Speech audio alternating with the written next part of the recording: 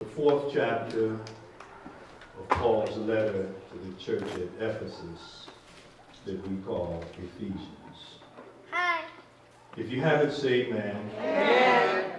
If it was standing in your presence, you would find these words penned. I, therefore, the prisoner of the Lord, beseech you that ye walk worthy of the vocation wherewith ye are called, with all lowliness and meekness, with long suffering, forbearing one another in love, endeavoring to keep the unity of the Spirit in the bond of peace. Yes, sir. Yes, sir. I hope I'm not reading too fast. Verse 4 closes where I'll stop. Says, there is one body, Yes.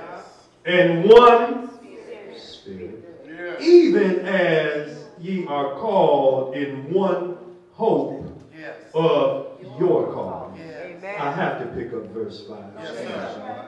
One Lord, Yes. one faith, Yes, sir.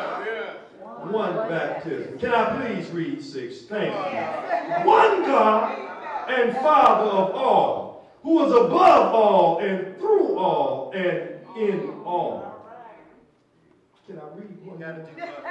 But unto every one of us is given grace. Somebody ought to shout it there. According to the measure of the gift of Christ. Amen. Amen.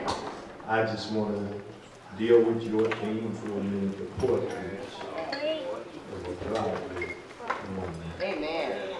Sonia Chapman, you made it hard. But let me see if I can pull up something from somewhere to help you out. On this most prestigious and precious day in our church history, we celebrate 100 women in white. We find ourselves in the backdrop of an America that does not know if it wants to be Mother Teresa or a member of the Bad Girls Club. Come on, come on. Reality TV of desperate housewives that is now migrated to housewives of Miami, New Jersey, Beverly Hills, New York, and of course, Atlanta. We are witnessing the Braxton family values where women rather be Tamar than Winnie Mandela. Come on, come on, come on. We even had a brief glimpse into pastors' wives called the sisterhood. I agree with the latter. It was good.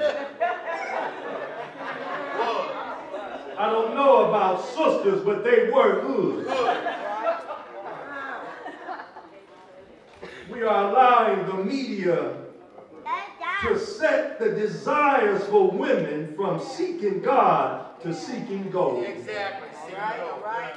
When more African-American women in this country know Nene Lakes, Candy Burris, Cynthia Bailey, Fandra Parks, Kenya Moore, Portia Williams, Deshaun Snow, and Sherry Whitfield.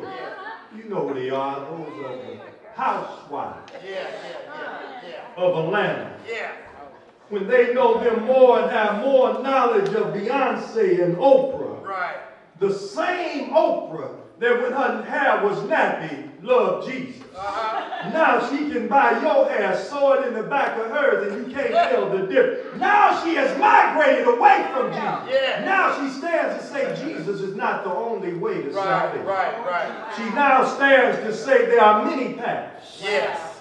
She has a private guru and is lost, but claims that she's Christian.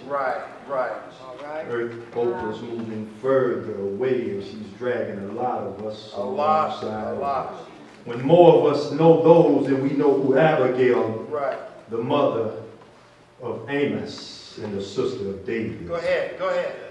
More of us know about those women than Anna, the aged Jewish prophetess who prophesied about Jesus at the temple in Jerusalem. More of us know about them than we know about Bathsheba, the wife of Uriah, the Hittite, who David on one solemn evening peered over yonder's porch and seen her. More of us don't know that she's also the mother of Solomon, the wisest man that ever lived. None of us know who Cosby is, the Midianite princess who killed Phineas, the grandson of Aaron, because of the evil influence that was seen as a source of a plague among the Israelites. Yes, sir. Don't know who Deborah is, the prophetess and the fourth and the only female judge in the pre-monarchic Israel. Some of you do know Delilah because you're looking for a man who's had a cut yourself. Most of you don't know who Dinah is, the daughter of Jacob, one of the patriarchs of the Israelites, and Leah, the first wife. Esther, the queen of the Persian Empire, Eunice, the mother of Timothy, Eve, the first woman born and the wife of Adam, Gomer, the wife of Hosea, a prostitute who God loved so much he sent the man of God out to get Hagar, the Egyptian handmaid, the friend of Sarah, but the bosom mate of Abraham. Hannah, the prophetess, the citizen of Jerusalem, the mother of Samuel, the one who could get a prayer through. Jediah, the wife of the wicked king, Manasseh, the mother of Josiah. You don't know about those folks, but we're too busy trying to keep up with the divas that are the darlings of today's world. Most of you don't know who Jochebed is, the mother of Moses, Aaron, and Mary. Don't know Leah, the first wife of Jacob, the one who gave him most of the tribes of Israel. Don't know Martha, who was also the cousin of Mary, but also the mother of John the Baptist. Mary Magdalene, the disciple of Jesus, found in the gospel, Matthew, Mark, Luke, and found her way in the book of John also. Don't know Miriam, the sister of Moses, the one because she had the audacity to talk about the wife of Moses. God gave her a late night sick call, and the prayers of the man of God cleaned her up. You only know what you know about it. I'm trying to get you to know that there are some things that God wants women to know about if you are going to be the portrait of a godly woman. Godly women can't spend so much time with TV that they don't know the women of the Bible. Don't know Oprah, but you know Oprah, but she was a sister of Ruth and she knew how to get a prayer through. Don't know the wife of Elkanah, Peninnah. Don't know Phoebe, don't know Priscilla, don't know Rachel, don't know much about Rebecca. Don't know Ruth, but you better find your Boaz. While you running around trying to get a boo, Ruth said you better find a Boaz, a man of substance that can drop a little something off for you every now and again.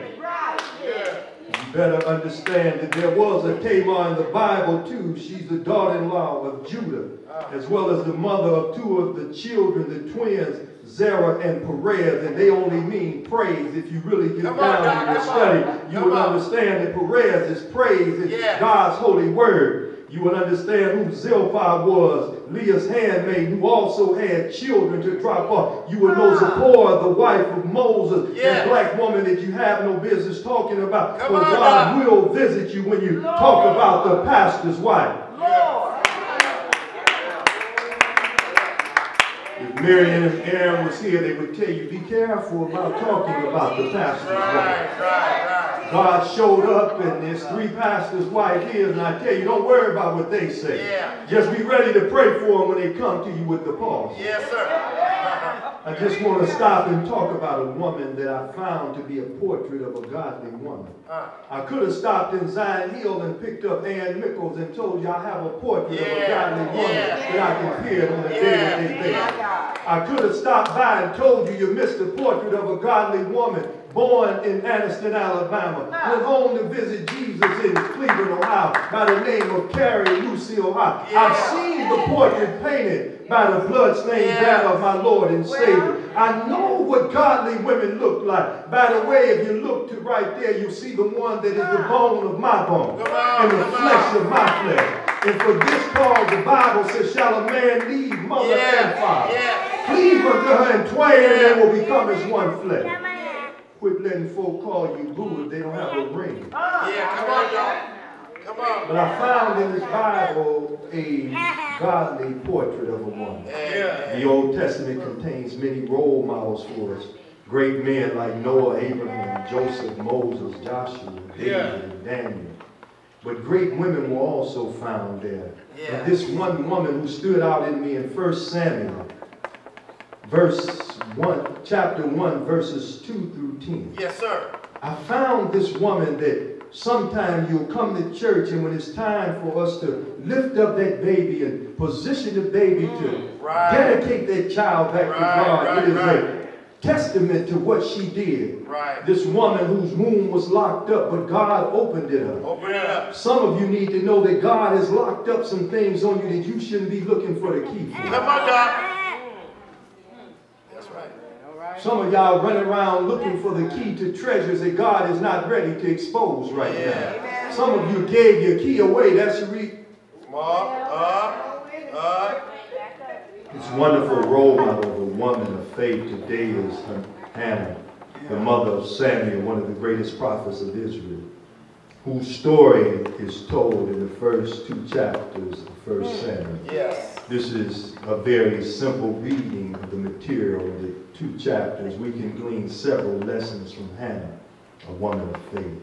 For example, when you look at it, the first thing I seen was women of faith endure real problems. Yeah, that's right. She had some problems. All right. Too many women come to church think because you parked on a pew that you have paradise as your porthole. Well. You think because you've given your hand to the preacher that now life has become the proverbial bed of roses. Well. I stopped to tell you that because you have assigned yourself to faith, there are some tests, trials, and tribulations you must go through. If this woman could stand in our presence, she would say, I've had some problems. Yes. Her womb was closed by the Lord. Right.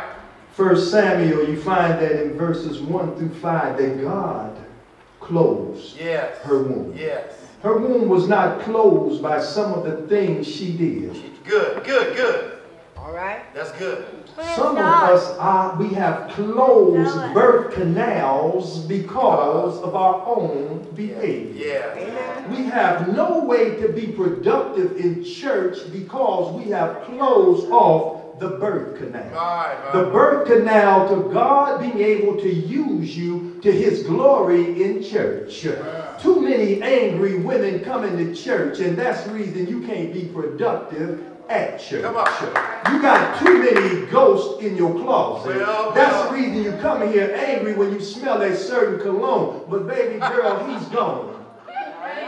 And every once in a while, you got to be like the Manhattans. You just need to tell him, let's just kiss and say goodbye. There are certain things that God has said have been closed up, and you need to let go of.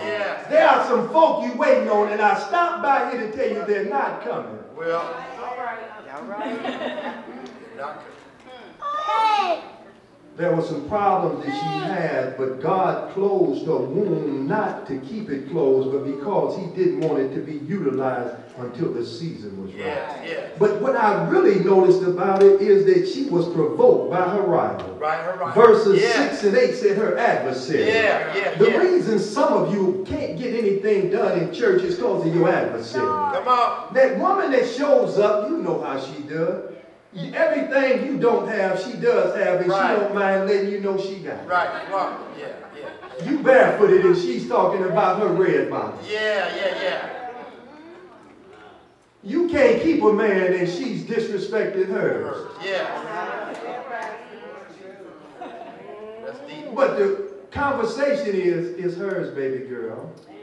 You can blab it and grab it, but it still don't belong to you. Well.